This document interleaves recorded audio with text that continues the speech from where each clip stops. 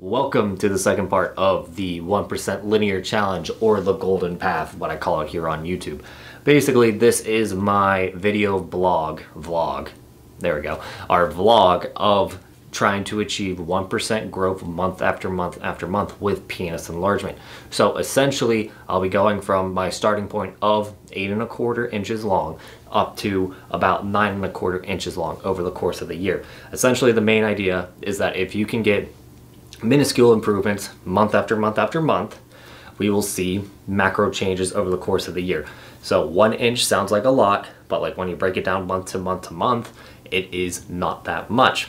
Personally, I believe most guys can gain between 1/2 to 1.5 inches depending on their consistency and a bit of self-awareness when they're coming to their routine, regardless of time doing penis enlargement and their starting size. If we just look at the average male, we're saying 5.5 inches. If they put on 1/2 inch in a year, that's a 9% change in size. If they put 1 inch on in a year, that's an 18% change in size. So for me, at my well-endowed size, saying that I can grow 12% or 1 inch in a year is really not that crazy. I'm going to explain the things that I've taken out of my routine and have added. I'm going to explain my results and why they were so spectacular. It's not actually real growth, and we'll talk about it later on. And then I'm going to talk about things I want to try in the next month to see if I can eke out a little bit more than 1%, because why not, you know? I'm changing things constantly with my own routine and this YouTube channel. If you're looking for like what I think is the fundamental keys to penis enlargement, check out in the books in the description below, BD's Big Book of Length, BD's Girth Expansion Pack. You can get them in a bundle. Essentially, it is what I think is the definitive way for penis enlargement currently without all this testing. It will be updated as I prove my findings, but for the time being, if you're just looking for something that is somewhat scientific and pretty much no nonsense like what I'm doing right now, it's probably your best bet. And I'd be a bad businessman if I didn't bring this up. We have 3 new supplements at Leviathan Wellness. Fortitude, our libido booster. Safeguard, this is our soft tissue support. So this is what's going to have NAC in it. It's going to help with tendons, ligaments, potentially recovery for penis enlargement. And then we have Shield, which is our nerve support. So it increases sensitivity, a little bit of performance, like when it comes to reaction times, potentially could help with death grip. Hank is going to do a much more in-depth dive than I ever could on his channel, so make sure you check that out as well. The original plan was to start with tunica scrapes, then we were going to do BFR compressions, which is just a variant of BFR massage. Then we would do semi-erect stretching for about 5 minutes to 10 minutes with 15 sets, or 15-second sets. There we go. So with 15-second sets. Then the Apex, which is my favorite length device currently, for about 30 minutes total, 5 to 6 sets. And then we would finish off the day with interval pumping with the PMP Smart Pump. I guess I should also mention that I would be doing BFR clamping immediately following this routine for 1 set of 10 minutes. What has changed from this routine is, first, I was saying I was going to be doing 2 days on, 1 day off between my work schedule, and just being a tad bit overworked, I dropped that down to like every other day. Because tunica scraping requires lotion, at least the way I teach it, you are going to have issues stretching because you'll have a bit of lubrication on your penis unless you completely wash it off before the semi-erect stretches. So I just omitted them completely for the time being. I might add them back in with or right before interval pumping just to see if it does anything. Then I also cut back on clamping, but it's more so that my routine's taking me a bit too long already, so something had to go. So taking the 10 minutes off at the end, probably not a big deal. And then this is something I talked about in another video, the BTC stretching, that you might actually be hiding gains. I personally think I'm hiding at least 1/4 inch of my length due to tight ligaments. So I've added in BTC stretching on my off days.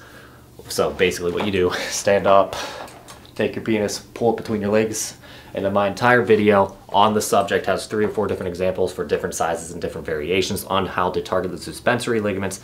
But that's what I'm doing, like 15 minutes total while laying in bed.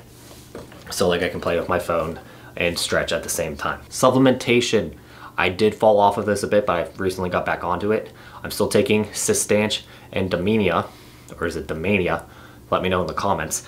I've been still taking Leviathan Wellness, Virility, and Vitality, and then I've recently added in Fortitude. I have not added the other two new things in yet just because, well, I'm already swallowing a mouthful of pills. There's only so much you can take, right?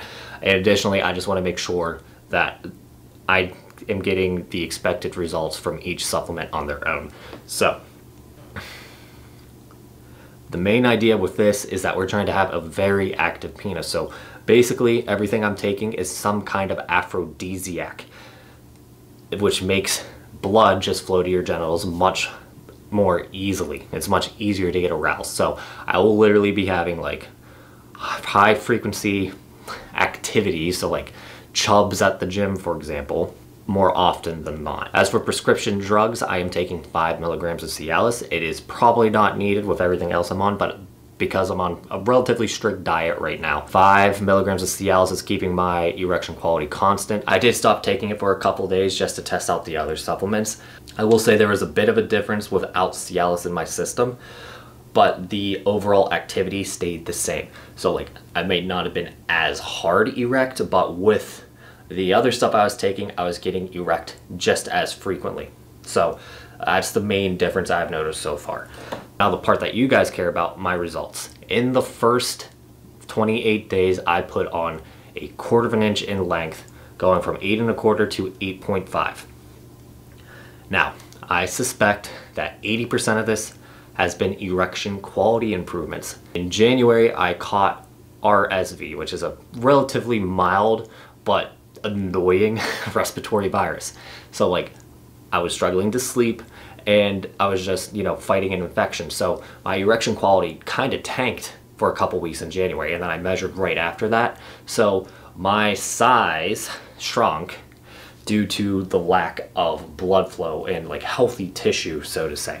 Now that I got back to my penis enlargement stuff, started taking all these aphrodisiacs, my erection quality has skyrocketed. But that does not mean I didn't actually gain any size. I am definitely a bit longer than when I was before RSV.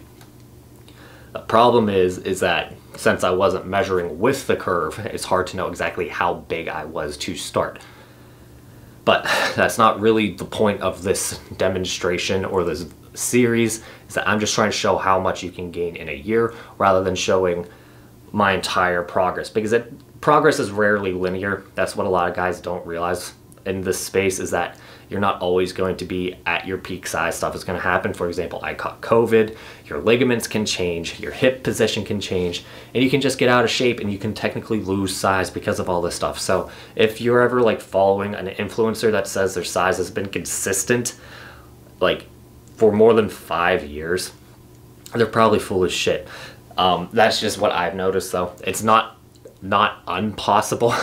It's not impossible to stay the exact same size the entire time, but I know you guys have bad dick days, so keep that in mind, okay? And as I said, current size, 8.5 inch bone press with the curve. With my increase of erection quality, my curve gets more pronounced. It's how I've always been.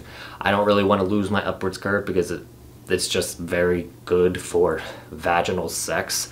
And then, I don't know, that's a good aesthetic if you ask me.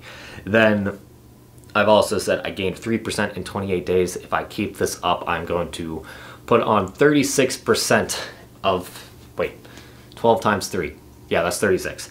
So 36% of my length.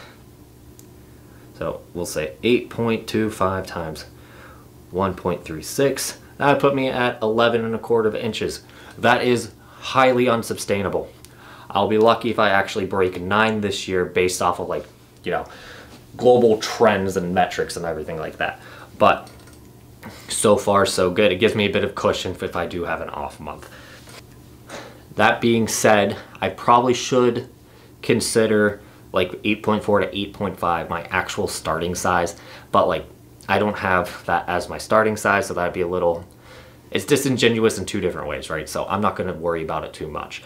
This month is actually what's going to be make or break for this routine. If I don't put on a 1/16 of an inch or more in this next 28 days, I'm going to have to tweak some things to make sure I stay, you know, constantly improving. But just based off of my routines lately, I don't think I need to tweak anything. That being said, I am going to play around because I think you guys know me by now. I cannot leave well enough alone.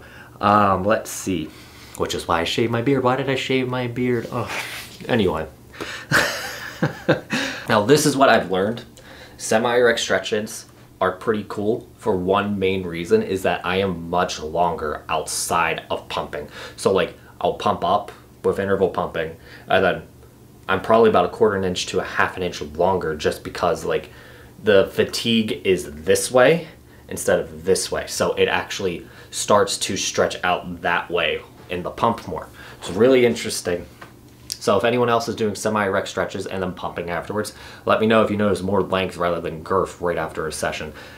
Another thing is that I'm noticing less edema doing semi-erect stretches before pumping. Very interesting. I don't exactly know why, other than like there's already some fatigue. It might be kind of like tunica release in that regard. Semi-erect stretching seems to make my penis more active for the rest of the session. So like while I'm in the apex, I'm basically semi-erect the entire time. And I have like no stimulation whatsoever. I'm usually just trolling on Reddit, you know? So like there's definitely something to semi-erect stretching, at least in my experience, beyond just more intensity with fatigue.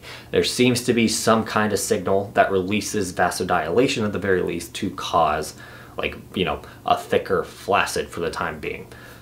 I was basing this off a video that I titled Cell Stretch Theory, what might actually lead to efficient gains, but I don't know if that's the case. We won't know if that's the case until we do like an actual autopsy on a penis.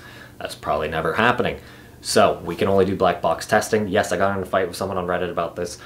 I don't care if it's not exactly accurate. We're just trying new things and see if it makes my dick bigger or not. Okay.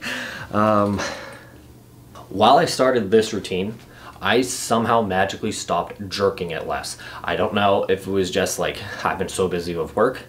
I do not feel as compelled because I'm not as bored, or my relationship with masturbation has changed to a point where I just don't think I need it as much, because it used to be like a stress release. And on top of that, my frequency with my wife has been much more frequent. We're talking like double like my normal sex frequency compared to like a year ago. So like I'm getting satiated much more often, so I don't really need to masturbate as often. But really what it feels like is that just masturbation in general has gotten boring for me. It's not that sex hasn't gotten boring for me, masturbation has. So I don't know, but what I'm really saying is between all the aphrodisiacs I'm taking and less masturbation, my morning wood is just ridiculous.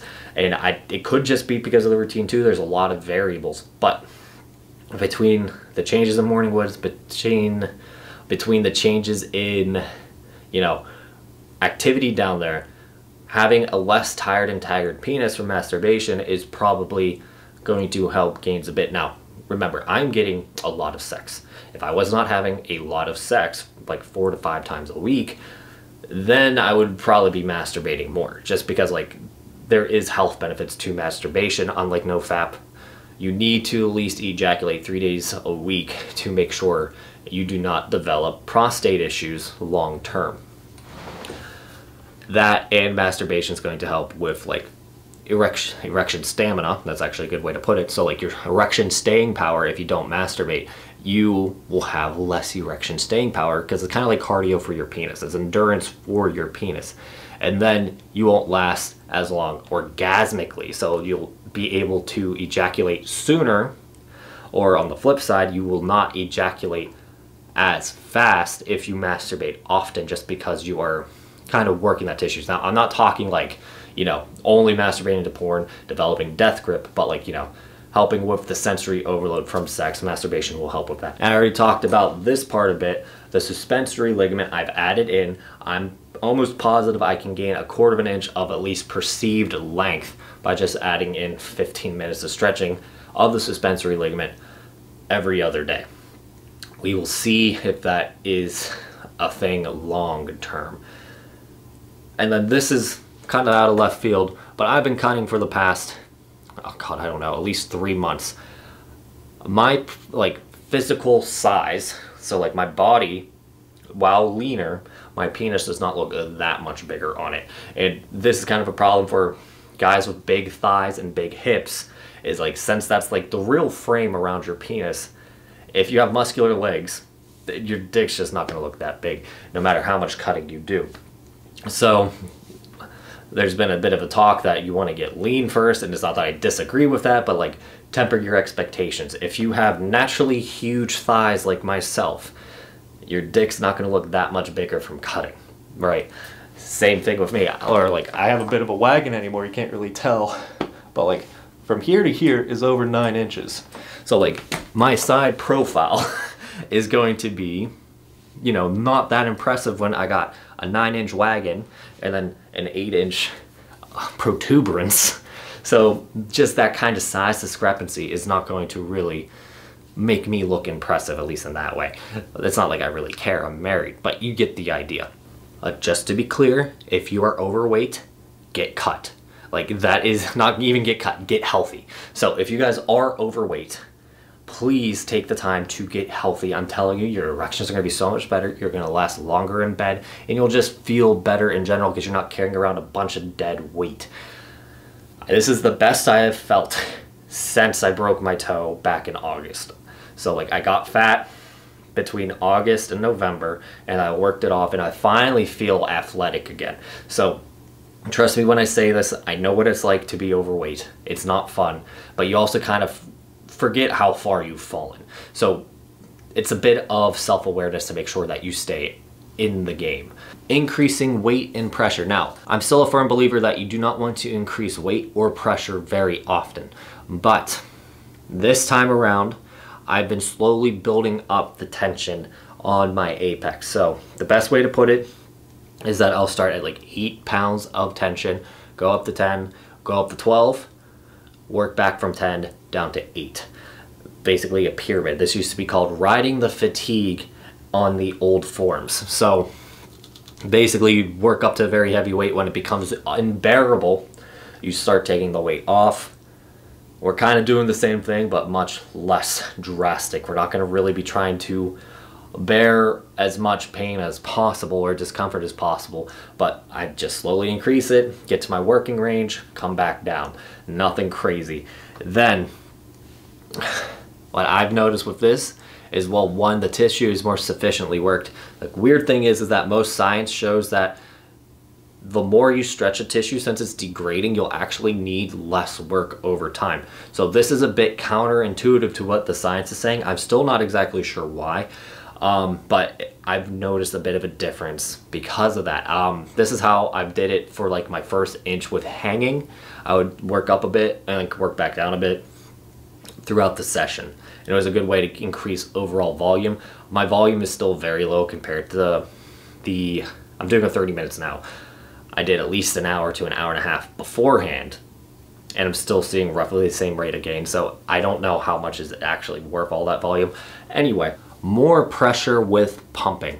So like, again, I don't really like increasing pressure all that much, but I went from 10 HG, inches of mercury, to about, let's say 12 inches of mercury. And I just noticed a bigger after size with less edema, and that might just be because of the semi-erect stretching, but like, there's probably like a lot of factors going on is really what I'm trying to say. Could have faulty equipment too, so like my gauge could be slowly losing its calibration over the years. So like the 10 that it's supposed to be is actually the 12 on the cylinder, you know, on the gauge. So it might not actually be that accurate.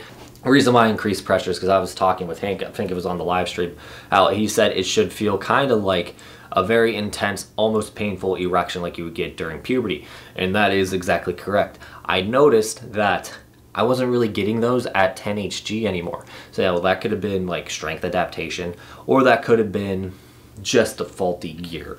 So like, I could try to probably pull one of them out of the returns from Peak Male Physique and try it out. But for now, I'm not really going to really push it too much. Another weird thing that I should have brought up is that if I pump right after like my length session, I can handle like maybe 2/3 of the pressure.